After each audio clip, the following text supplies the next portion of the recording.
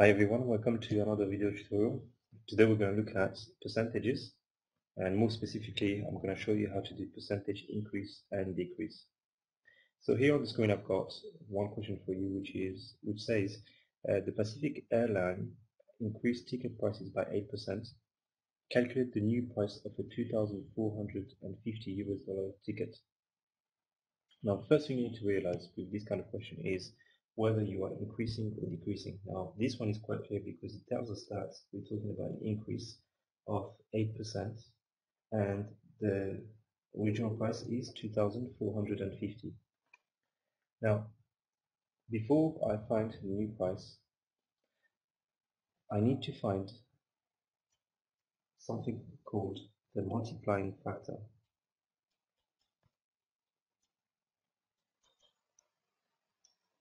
And to find this number, all I do is I need to realize that, first of all, when I'm paying 2,450, so let's say this is 0, this is 100%.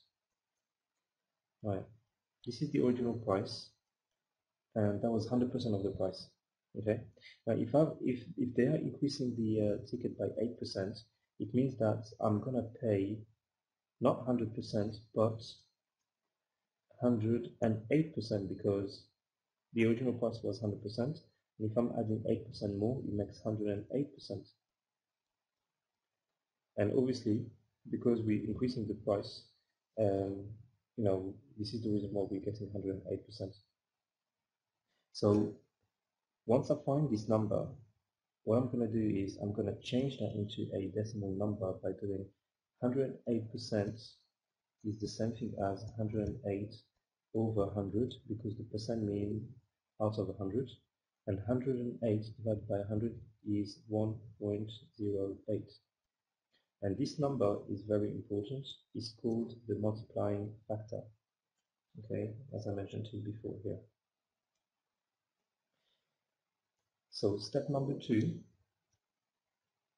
you're gonna do 2,450, which was the original price of the ticket, and you're gonna multiply this by the multiplying factor, which is 1.08. Next, all you have to do is get a calculator, and you're gonna type in 2,450. So 2,450 times 1.08, and that gives us 2,646 US dollars. And this is how you find the new price of the tickets if it has been increased by 8%. Alright, now let's look at another example where this time instead of having an increase we have a decrease. So the population of England was 4 million. The Black Death reduced the population by 37.5%, and what we need to do is find a new population. Now again, if I was to draw a line representing how many people we had, so let's say this is 0, and let's say this is 100%.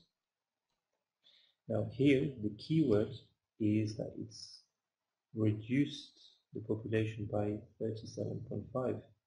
Now if it's been reduced from 100%, where do you think we're going to be? And it's quite clear that it's going to be somewhere around here where I'm going to 100 take away 37.5. Now, how much is 100 take away 37.5? This is equal to 62.5. So 62.5 would be here. So as you can see here, we started off with 100%, which was the 4 million. And we know for a fact the population has been reduced by 37.5%. So what I've done is I've done 100 take away 37.5, and that's given us 62.5%. And just like the other example, I'm going to find the multiplying factor. So I'm going to do 62.5% means that it's 62.5 out of 100. And if I work this out, using a calculator. 62.5 divided by 100 is equal to 0.625. And step number 2, I'm going to use my original number, which was 4 million. So I'm going to do 4 million. And I'm going to times this by 0.625. And again, if I take a calculator, 4 times 0.625, it gives me 2.5 million. So the population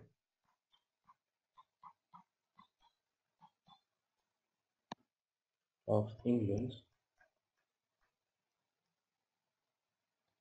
was 2.5 million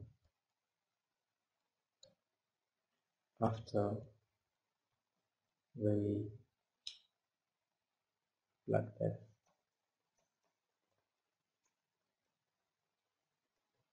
Okay, so this is it about percentage increase and decrease. I hope you find this useful. If you have any questions or if you have any requests, leave them in the comment box and I'm going to try my best to answer to you. Okay guys, I'll see you in another video tutorial soon. Take care, bye bye.